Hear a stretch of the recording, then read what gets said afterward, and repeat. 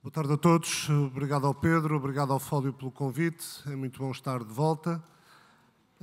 Entre um português, um colombiano que fala espanhol e um ucraniano que escreve ou escrevia em russo, para que a conversa possa ser fluida, decidimos que a sessão seria em inglês. Portanto, eu peço a todos, toda a gente que não se sinta confortável com o inglês, que tenha ali disponibilizado o nosso excelente serviço de tradução simultânea nestes debates aqui na tenda e, portanto, podem aproveitar e ter na língua original que quiserem, em português ou em espanhol, como for o caso. Os nossos dois convidados, e agora vou passar para inglês. They will need no introduction, but here it goes anyway. Juan Gabriel Vásquez, 51 years old? 51 years old. He was born in Bogotá, Colombia. He has published several novels that have been given different and distinguished awards. The Translation of the World, Songs for the Fire. Some of the titles may be lost in translation with this. The Informers, Circuit History of Costaguana, The Sound of Things Falling, Alfaguara Prize, English Prize Award, Impact Dublin Literary Award, Premio Gregor von Rezori, Città di Firenze, Reputations with the Royal Spanish Academy Prize, Prémio da Casa da América Latina de Lisboa, and another book, A Forma das Ruínas, Prémio do Casino da Póvoa, Correntes Escritas na Póvoa de Varzim. He has published 2 volumes of short stories, in Spanish, Los Amantes de Todos los Santos, e também as well as the Songs for the Fire, as well as 2 books of essays, El Arte de la Distorsión and Viajes con un Mapa en Blanco, and a short biography of Joseph Conrad, El Hombre de Ninguna Parte, The Man of Nowhere.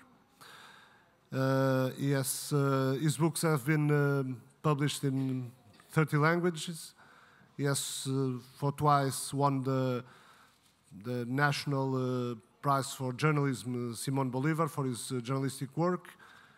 In Portugal, he has published several of the novels I quoted, A Tradução do Mundo, Os Informadores, A Forma das Ruínas, As Reputações e O Barulho das Coisas ao Cair. Andrey Kurkov, he was born in St. Petersburg in 1961, so he's 63 years old, and has lived in Kyiv since his childhood. He studied foreign languages and worked as a newspaper editor. With the novel Death and the Penguin, but also Grey Bees and Diary of an Invasion, he has achieved the status of one of the most famous contemporary Ukrainian writers. His books have been published in 42 languages. This year, 2024, he released The Silver Bone, the first in a new series of detective novels titled The Kyiv Mysteries. The second book, The Stolen Heart, will be published next year. He's in the process, as far as I know, of writing the third book, The Public Sona Cause. He has for long been a very respected commentator on TV, namely on Ukraine and in Ukraine and as well on global media. As I said before, he lives in Kyiv. And I'll start with you, Andrey. After the 2022 Russian invasion, you became, as they call it in UN, an internally displaced person, IDP. But nevertheless, you kept on talking and writing and broadcasting about the war. This panel is about, as a thematic line, conflict. And you told me in an interview in Lisbon in October 2022 that for Ukrainians, freedom is much more valuable than stability or money. I ask you if 2 years after, if it's still the case, or if people being so exhausted by the war, are more and more anxious to get that stability? Well, nobody, good afternoon. Nobody expects stability to come and to settle in Ukraine, because in Ukrainian history there were very few years of stable life. I mean, Ukraine is very different today from Ukraine 2021, 2022, because we have about 7 million Ukrainian refugees abroad. And if you ask them about stability and freedom, probably they will give different answer. We have about between 5 and 6 million internally displaced persons, and half of the population still lives where they lived. And yes, if in 2022 the journalists were asking Ukrainians how many of them would be prepared to sacrifice Ukrainian territories for peace with Russia. So there was 5% of Ukrainians who were happy to leave occupied territories with Russia. Today, after almost 3 years of the war, we have about 15 to 18% of people who are ready, but the majority is not ready. So for the majority of Ukrainians, freedom remains more important than stability. But do you think that the full-scale invasion by Russia has somehow transformed your notion of conflict? Notion of? Your notion of conflict. What conflict means to you? Well, I mean, I don't use the word conflict, I use the word war. Because, I mean, conflict is something when you are quarreling with your neighbors. Yeah, I mean, yes, I mean, Russia is our neighbor. But this is not a quarrel when actually a neighbor comes and kills half of your family. It's an invasion. It is invasion, yeah. So, I mean, if we talk about the war, yeah, I mean, it is a very new kind of war. It's a war that you can follow live on YouTube. This war is very much like video games, because you see people killed live from the drones. And actually Ukrainians are now watching Ukrainian drones destroying Russian tanks, and Russians are watching on their YouTube channels and live streams Russian drones killing Ukrainian civilians and soldiers. So it's, I think this war is the opening of the new generation of wars. And also at the same time, people, because of this technology, it is possible even with a smaller army to keep aggressor, well, not at bay, but actually, I mean, Russia is advancing, but advancing slowly because of the drones, because of the motivation of Ukrainian soldiers. At the same time, 20 kilometers from the front line, a small shop is working. And it will stop working only if it is destroyed by Russian bomb. And in Kiev, you cannot buy tickets to theater because all tickets are sold out a month or 2 months in advance. So life didn't change that much in Kiev? I mean, if you come to Kiev, you think, well, it's just normal life, yes. Except that people in Kiev don't sleep at night already for more than 2 months. Every night, we have sirens for 10 hours. So from 11 p.m. till 9, 10 a.m., people are either in the corridor, away from the windows, they're listening to the explosions, or they go into the shelters or in the underground.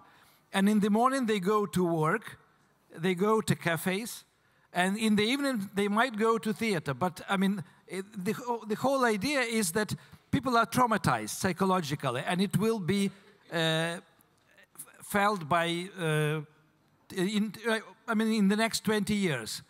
There is much more violence in the families because people get aggressive, radicalized. If you don't sleep, you can look okay if you feel enough, drink enough coffee in the morning, but you don't feel okay. But still you are trying. I mean, people are stubborn. I mean, they want to have the same style of life, and very many of them think that this is the way they resist the war. We'll go further into that. Juan Gabriel, can we get in conflict with our own country? Can we get conflict with our own country? There's nothing but conflict with our own country. From where I stand, I think we live in that kind of tension. when you come from a place such as mine, where we've had a war that has been through several incarnations over the years, and that was more than 60 years long when we tried to end it 8 years ago. There were these agreements, a negotiation first between the Colombian government and the FARC guerrilla movement. These guerrilla movements born in the 60s under the ideological umbrella of the Cuban Revolution. One of them, the most powerful, the biggest, was the FARC. The government carried out a successful negotiation with that guerrilla. But the president had promised, maybe you all know this story, the president had promised a referendum so that the Colombian people could go to the polls and vote for the agreements or against the agreements. After a very successful campaign of lies and misinformation and distortions by the Colombian right wing, the people became convinced that the agreements were to be rejected, and the country ended up rejecting them by 50,000 votes out of 12 million. And that right wing was kind of sponsored by the former president, Álvaro Uribe. Yes, exactly. Exactly. That the campaign against the agreements against the agreement was led by former President Álvaro Uribe. So this is the definition of a country in conflict with itself. We have been suffering a war that has lasted for over 60 years, and when we were able to pass successfully a series of agreements, we were able to demobilize the largest guerrilla force in the world. The country wasn't able to understand the importance of the moment, and we ended up rejecting the agreements. They were renegotiated, and then they were passed, but the next president, Mr. Iván Duque, received the government with a kind of ambiguous relationship to the agreements, and he ended up not implementing them correctly, and with the horrible consequence that many guerrilla members at the time who had signed the peace decided to take arms again. And so now we're back to the levels of violence from before the agreements were signed. The first year after the agreement, 2017, the number of victims of the war dropped nearly to zero. Now we're back to the figures that we had before. It's a country in regression in that sense, and it's very regrettable. And the point is the political class is not capable of overcoming their disputes. Yes, exactly. Yeah. Well, it's not a question of really the public opinion being against the agreement or being against the public peace. opinion was indoctrinated to reject the agreements. There was, as I say, 2016 was, everybody can agree, I suppose, 2016 was a key year in the development of our contemporary consciousness, in a way. It was the year Donald Trump was elected, the year Brexit won, and the year the Colombian agreements were defeated in a referendum. The three things have one thing in common: lies. Lies and the establishment of post-truth as a political phenomenon. We were all duped. We were all lied to. And we took decisions with those lies in mind.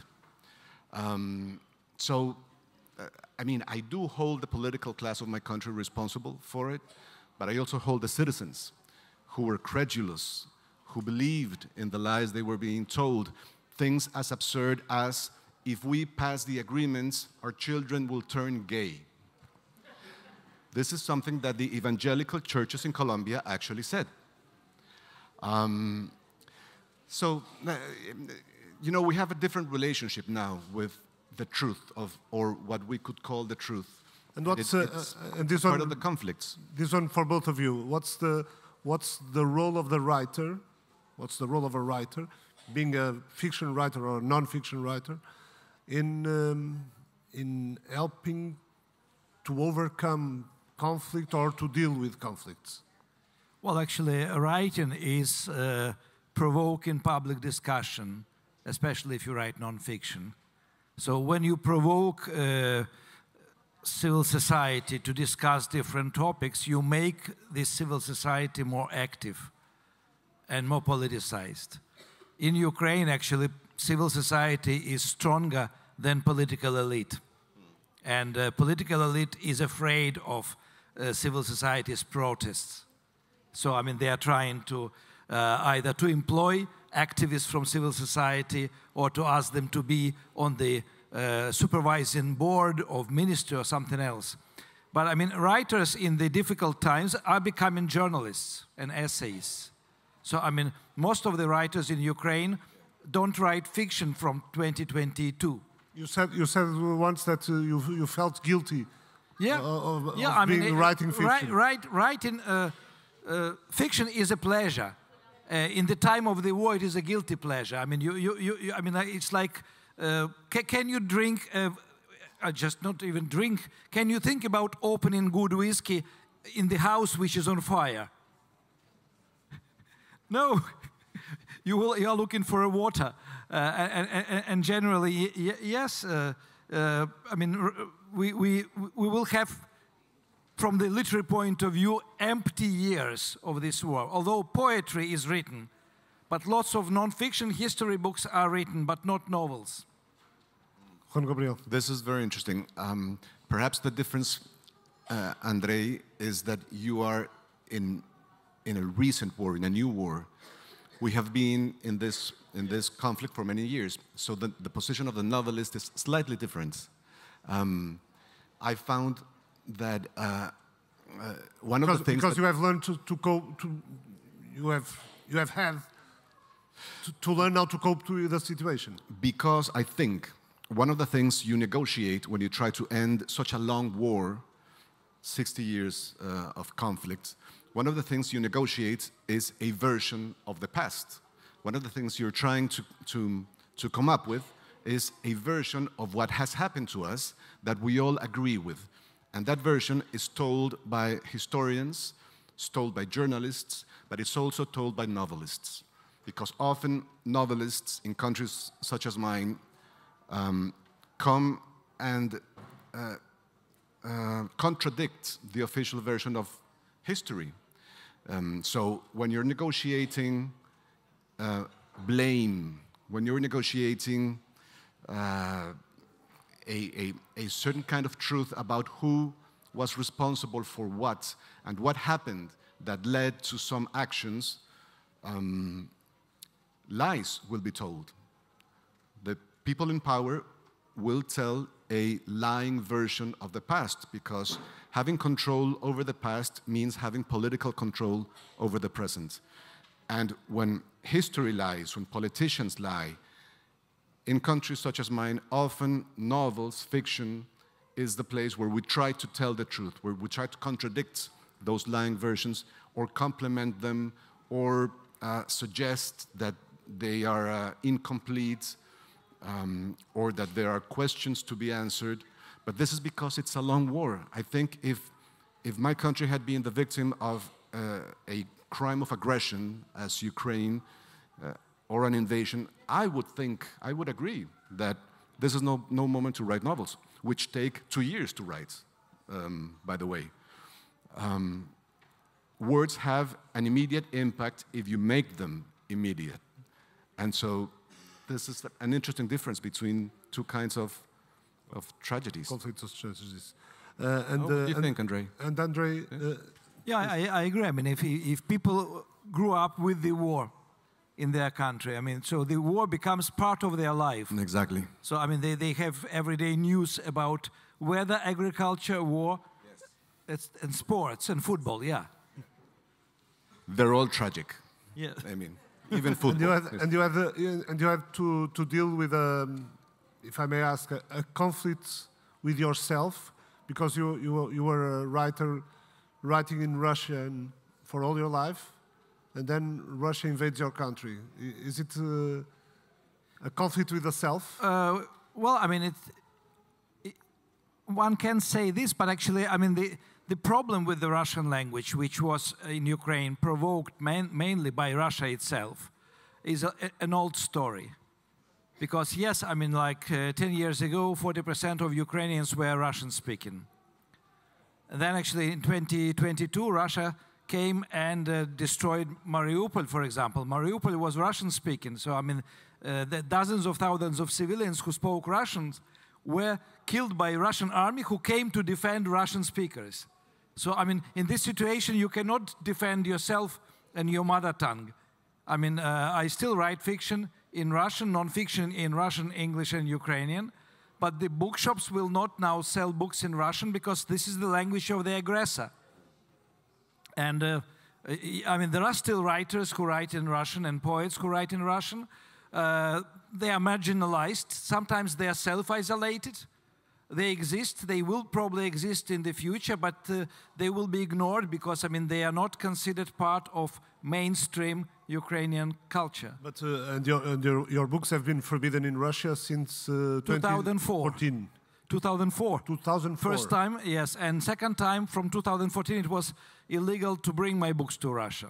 And and what about in Ukraine? Since you were known as a writer writing in Russian, don't you have problems as well with Ukrainian authorities or Ukrainian not with market? authorities. No, I have no problems with authorities, in fact, actually. And when I go around the world talking about Ukraine, the embassies of Ukraine always invite me or ask me if I need any help, etc. Usually I don't need any help.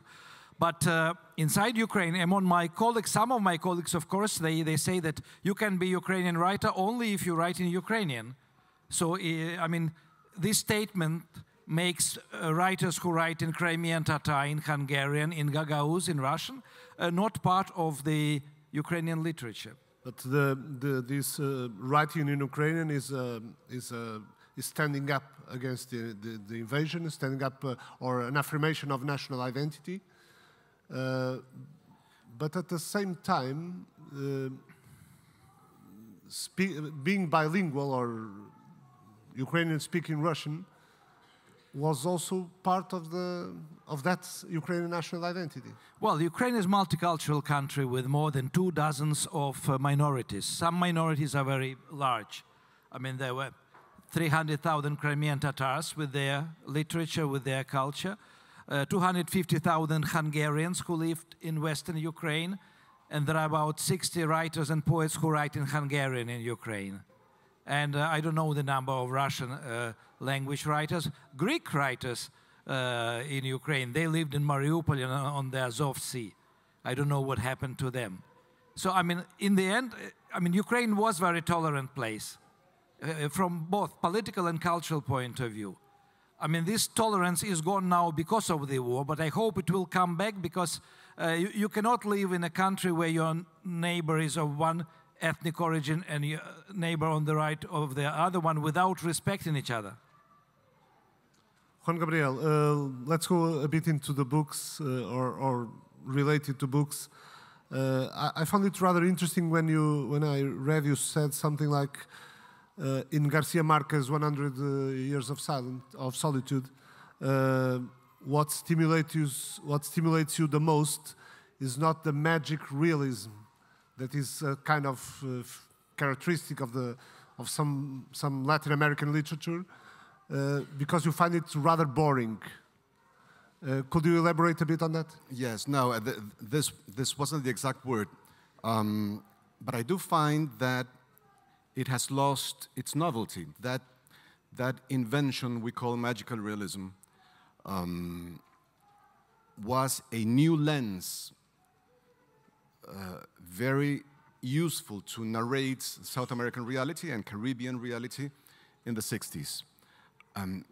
It became very useful to other cultures. In other traditions, people from all over the world now confess that the discovery of magical realism in 100 Years of Solitude was the thing they needed to tell stories about their own countries, to turn their own societies into literature because they have things in common with the places Garcia Marquez transformed in his work. I'm talking about Mo Yan in China, Peter Carey in Australia, Salman Rushdie in India, Ben Okri in Nigeria, Patrick Chamoiseau in the French Antilles. These are all writers that have spoken about Garcia Marquez and 100 Years of Solitude as one of the most important things to have happened to them. But this was a long time ago. The instrument has become blunt, and it's no longer able to discover new things. And this is what literature should do. This is what novels do. They try to discover new things. They try to go into places that haven't been explored before and come back with the news. So what I think is we need to read 100 Years of Solitude in a different way now. And the way I've found is concentrating on the historical side of the novel, which is very interesting. There's a moment in which Garcia Marquez writes about an actual historical event that took place in Colombia in 1928, December of 1928, when a strike was called by the banana plantation workers, the workers of the United Fruit Company, American banana exploitation company. And they were rounded up by the army, by the Colombian army, and shot. They were basically massacred in a square in a little town. This is what we call the Banana Plantation Massacre in 1928. Garcia Marquez uses this passage of actual Colombian history, and he gives the actual name of the lieutenant who ordered the shooting. And he gives the actual number of the decree that called the workers criminals because they were on strike. And on this chapter, at this moment in the novel, the whole magical realism thing kind of has a forced landing in reality, and we start looking at actual historical events that have been transformed by the power of the language in the novel, the power of Garcia Marquez's imagination. So what happens in the end is that he's able to reflect, Garcia Marquez, or the novel rather, is able to reflect about how history is written. We have never really known how many people died that day. Garcia Marquez invents a figure, 3,000 people.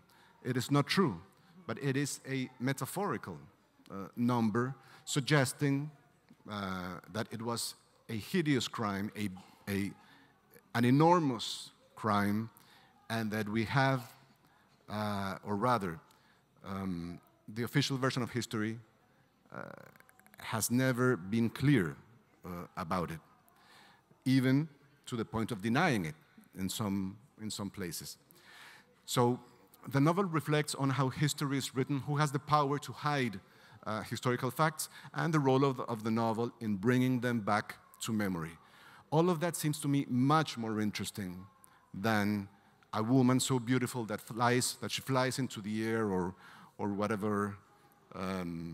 Which means that even in fiction, history should be told in all its cruelty, in all its...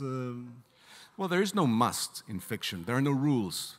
But in this novel, what Garcia Marquez is doing is reflecting with the use of the language of fiction about how reality, how history is written down. But there are, of course, many different ways to do that, and they're all legitimate. It's not a template, yeah. Andrey, your book, The Silver Bone, the first volume of this new crime series, the Kiev Mysteries, opens describing, as far as I understood, chaotically violent and war-ravaged Kiev. It was just a coincidence, or were you already being influenced by the sounds of war coming from the east? No, in fact, actually, the war in Ukraine, I mean, this war which we have today started in 2014 after annexation of Crimea and occupation half of Donbass.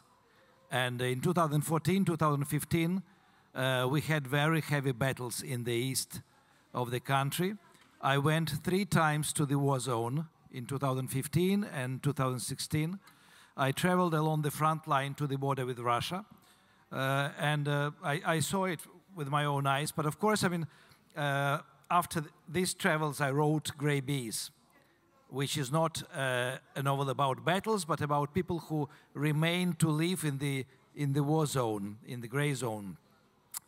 But I was always interested in the history, especially in the history of 1918, 1921. Because, I mean, this officially, in the official version of Russian school books, it is called Civil War after the collapse of the Russian Empire, after October 1917 revolution. In fact, it was civil war inside Russia proper. It was war between the Red Army and the White Army, the Tsarist army. In Ukraine, at that time, we had 2 wars with 7 armies involved. Ukraine announced its independence in 1918. Hetman Skoropadsky was chosen as a head of state, head of the government, with the help of German garrison, which stayed for another year in Kiev and in Ukraine. Then we had another Ukrainian politician with his army, Simon Petlura, who was fighting against Ukrainian head of the state, trying to establish different independent Ukraine. And the biggest army of anarchists in the world history was set up in Ukraine by Nestor Makhno. And this army was supporting Ukrainian independence, and then they changed side, and they started fighting together with Bolsheviks against Ukraine. And then Bolsheviks destroyed them. And also we had Polish army. So, I mean, it was a chaos. It was just a sea of violence. And in 2017, actually, I got a phone call from a lady who is my reader in Kiev, and he said that she has a present for me. And she brought me a box of original documents of Bolshevik secret police from 1919 till 1927, from Kiev and Kiev's region. And this was, I mean, sort of the starting point for these novels, because first I wanted to write historical novels to show what life was like at that time. But then I thought it's better to expand readership and to make it a bit lighter. So I mean, it is a fusion of historical novel and historical crime novel. And it starts with a very violent scene where the main character is walking along the street with his father to a tailor. And the father is killed, and the main character, Samson, loses his ear, which is cut off by saber by a Cossack. Is the detective. Yeah, he becomes then detective, yeah. Being a detective, he seeks for justice and order. And as I read it in the British Guardian newspaper, it was written that it was a way of exploring and illuminating a society under extreme stress. And you also said, I think everybody's traumatized and almost everybody's trying to hide it. Well, I mean, people were trying to survive. Every 3 months or every 2 weeks, the new army would enter Kiev with their new rules and with their black lists of people they want to find and to kill or to arrest. And so actually what people in Kiev were doing, they were removing names of the streets and numbers of the houses and lists of the inhabitants so that people who come from outside couldn't find a person. But generally, I mean, it's very similar to the situation of 2022, because the same level of violence which was imposed on Kiev and on Ukraine by Bolsheviks in 1918 was imposed on Ukraine in Bucha, in Gostomel, in the spring of 2022. And there was the same goal. I mean, the war in 1918 till 1921 was against Ukrainian independence. So, I mean, the Red Army fought to make Ukraine part of the Soviet Union, of new Soviet empire. And this is a slogan of Putin today. He says that Ukrainians don't exist, Ukraine doesn't exist, it should become a province of the Russian Empire again. So, I mean, this is why it's easy for me to write about this war of 1918, 1921. At the same time, when I write about it, I keep today's war in my mind. And I understand that I cannot write fiction about today's war. I mean, I have a block. I'm paralyzed if I think about fiction about today. And bearing that in mind, how do you prospect the evolution of the war, and taking into account that we have another war that is now more proeminent in the political and mediatic attention, mainly in the West? I mean, there are many issues. First of all, Ukrainian war became internal political issue in every country in Europe. So instead of conservatives fighting liberals in the parliament, you have a fight between politicians who want to continue to support Ukraine and politicians who want to stop the support of Ukraine and to concentrate on something else. And we have already situations where in Slovakia, the political powers against help to Ukraine, actually pro-Russian, they won. So, I mean, the government of Slovakia is not helping Ukraine. They say that they are waiting for the moment to re-establish economical and political relationship with Russia. Hungary was all the time on Russian side. So, I mean, of course, I mean, Ukraine is less in the media now because of the Gaza and Israel. But think about this Hamas attack on the 7th of October last year. Why 7th of October?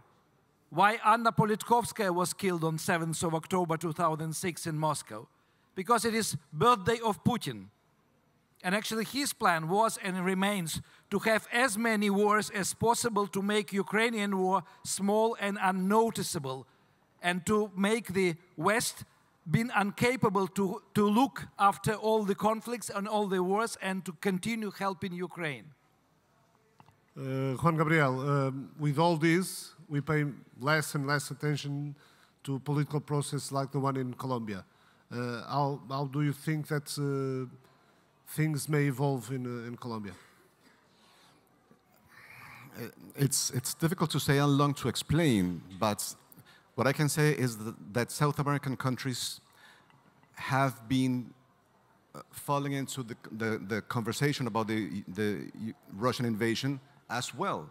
We have been, this is an issue that's pertinent for us too, and we are a divided continent. Countries in South America have divided themselves into teams, those who support Ukraine because we come from a very long-standing tradition of condemning invasions and the use of force by stronger countries against less strong countries. But there is a small family in South American politics of countries for whom it is more important to reject NATO than to defend Ukraine. And so we have been in our conversations, in our civic conversations, as citizens, as politicians, as journalists, we have been talking about this too.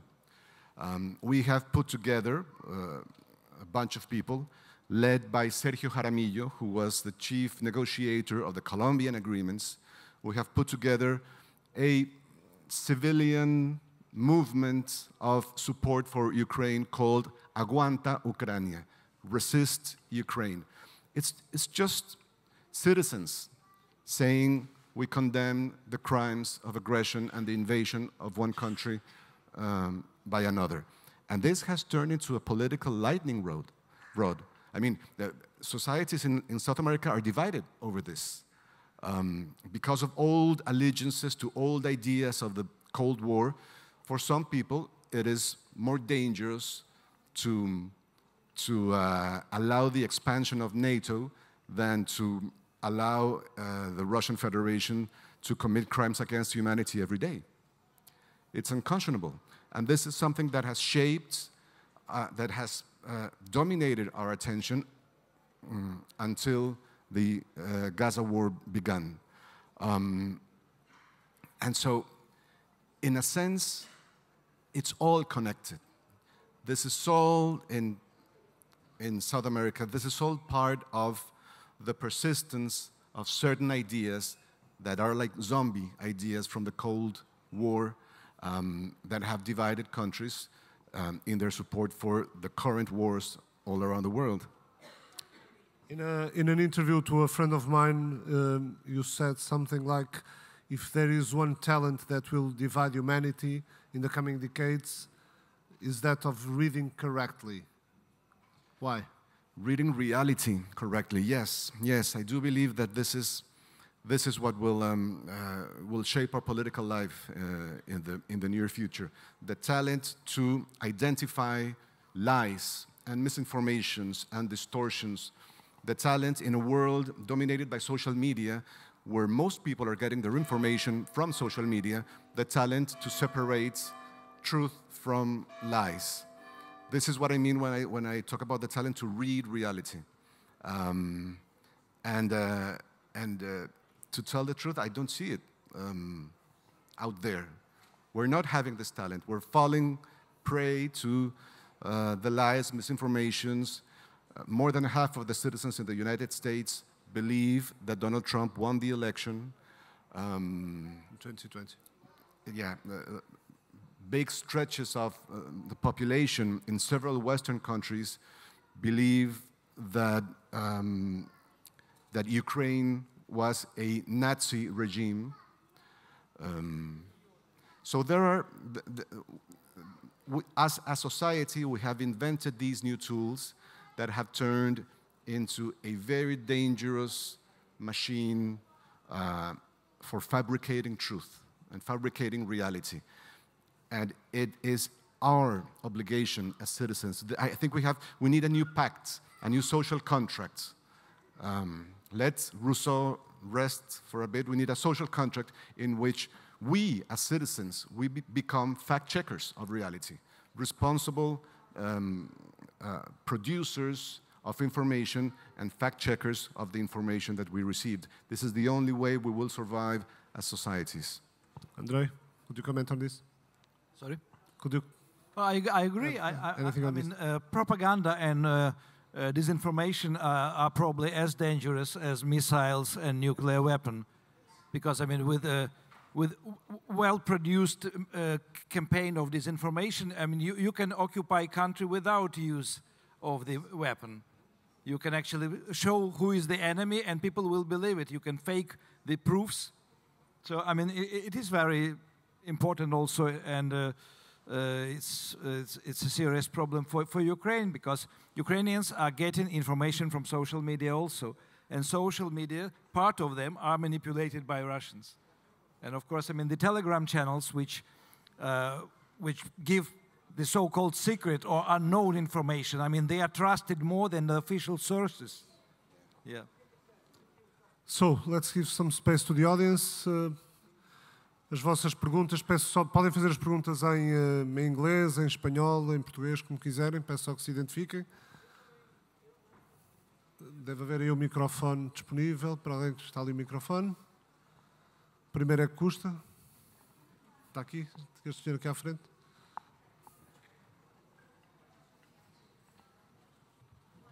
It can be for both of you. When you talk about the information wars that we're living in, apparently there's an extra factor that I didn't get. You're mentioning it, which is about the willing of people to believe the lies they are told to.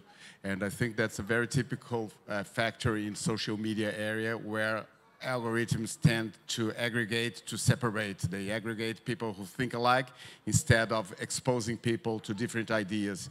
So how to deal with that in a world where people, more so than learning about the facts or learning a different version of the facts that they are being exposed to, they have this tendency of just, putting a blind eye to those and choosing exactly the information. They want people more and more. They don't want information. They want confirmation of what their preconceived ideas. So how do you see that? Yeah, there's no answer to this. I mean, when I was discussing this question a few minutes ago, I was talking about the other part of of society, those who are willing to make the effort of separating truth from lies. But of course, probably this section of society is even bigger. Those who do not want to separate fiction, lies from the truth. Those who actively seek only the confirmation of their own prejudices and their own political convictions. And they will reject any kind of information that contradicts their bias. There's nothing you can do with it. There's absolutely nothing you can do with that except regulate social media companies, except realize that Elon Musk is probably the greatest danger that we have right now in terms of corporations. He is a dangerous man, and he's actively turning Twitter into a propaganda machine for the extreme right wing of the world. What do you do with that? There's no answer. Marcel Proust, the French writer, used to say, there's no way to use reason to take from another man's brain an idea that wasn't put in there unreasonably. There is no way to use arguments to convince somebody of something when their idea has been acquired with no argument, with no reason. There is just no way to fight that, except from control of social media and a kind of renewed faith in the old media, in the newspapers and journalists. Journalists are wonderful people. They're courageous, and they try to do their job right, and sometimes they make mistakes, as everybody does, but they're responsible right now for the most accurate version of the world that we can find in many countries, in free countries. So I don't have an answer, I'm sad to say. Well, I can add only that we should promote self-education on every level. Only self-education can help people actually to start seeing the difference between lies and truth. Media literacy. Sorry? Media literacy. Yeah. Yeah, media literacy, yeah. Lá atrás, por favor.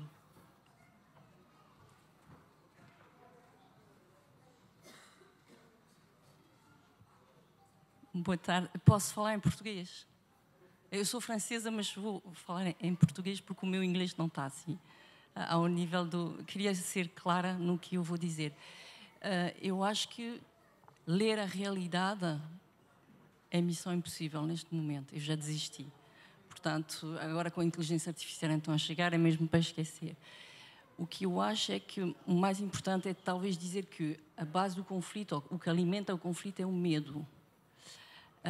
Estou-me a lembrar disso por causa do Miyakoto, que falou há pouco ontem, e falou do medo, e acho que é mesmo a raiz do conflito, é o medo. E eu acho que os escritores têm aí um papel muito importante. É, com a ficção ou com os livros, tentar voltar à realidade, àquela verdadeira realidade, não é? Que é o nosso mundo, que nós sabemos como vivemos aqui, pronto, tudo o que vivemos no dia a dia, e conseguimos desmistificar um bocadinho esses medos todos que existem. Estou a pensar numa coisa muito simples. A minha família está em França. Ou vem um noticiário a dizer que é uma tempestade enorme, que aquilo destruiu metade, sei lá, estou a exagerar, mas metade de uma aldeia. E depois eu estou no sítio. Não, mas não é verdade, não aconteceu nada disso. Mas, pronto, as redes sociais, todos os meios de comunicação, toda a propaganda, que realmente é propaganda hoje em dia, a informação, está tudo virado para o medo. E o medo é que alimenta os conflitos. Não sei, não é uma pergunta, é talvez uma reflexão. se o papel da ficção ou dos livros, da literatura, não seria precisamente nesses momentos de guerra ou de conflitos voltar um bocado à realidade pelo esse meio, que pode parecer contraditório, usar a ficção para voltar à realidade. Pronto, é só uma sugestão. Juan, ¿En qué lengua contesto? como quieras. En English, en English. Le respondo en español, sí. Yo creo que el papel o el posible rol de la ficción en tiempos de guerra o tiempos de conflicto es doble. Por un lado, el que me parece a mí más evidente es el inmenso talento de la ficción para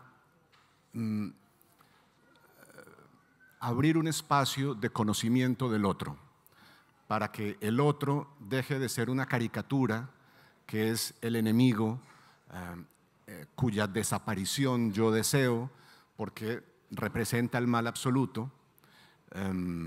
Estoy hablando de conflictos como el de mi país. No sé si esto se aplique a una guerra como la de Ucrania. Abrir un espacio donde podemos entender al otro de manera más compleja, huir de las simplificaciones, de los maniqueísmos, de la caricatura del enemigo. Eso sucede en las novelas. Pero también hay otro aspecto del impacto o la importancia que puede tener la ficción en tiempos de guerra, y es que en una guerra una de las primeras víctimas, incluso antes de que haya víctimas humanas, es el lenguaje. El lenguaje empieza a cambiar de significado. En mi país, el gobierno, el Estado colombiano asesinó a 6.000 jóvenes para hacerlos pasar por guerrilleros muertos en combate. Eso no se llamó crímenes de Estado, se llamó falsos positivos. Es un eufemismo que transforma la realidad y la maquilla. La guerrilla secuestraba ciudadanos y a veces los asesinaba, y eso no se llamaba un crimen ni se llamaba un homicidio, se llamaba retenciones con fines económicos para la guerrilla. Lo que quiero decir es que el lenguaje en un conflicto, y cuanto más largo el conflicto, más cierto es esto, el lenguaje pierde su significado, el lenguaje pierde su valor como una moneda que ya no se usa. Y una de las cosas que pueden hacer los escritores es devolverle al lenguaje su valor, volver a nombrar las cosas con claridad, volver a utilizar nuestras palabras para nombrar la realidad de manera correcta y precisa. Y esto no se puede menospreciar. Esto es un primer paso para oponer resistencia a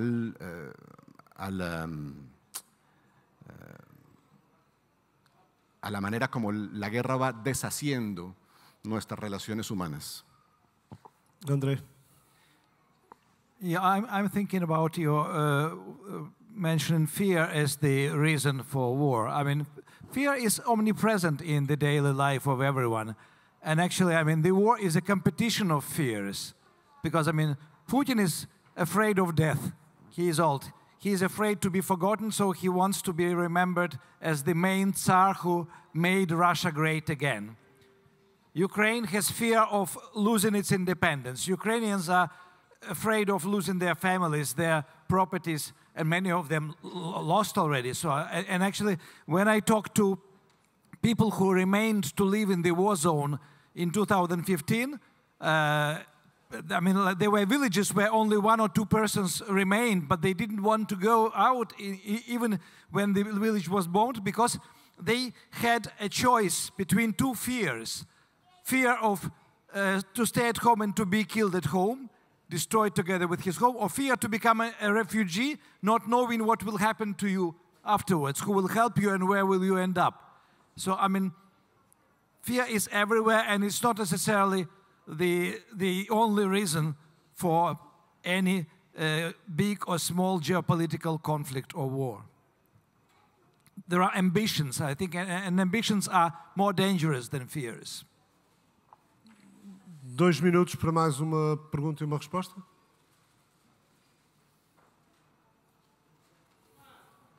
Olha lá, não vamos acabar mais cedo. Não faz sentido.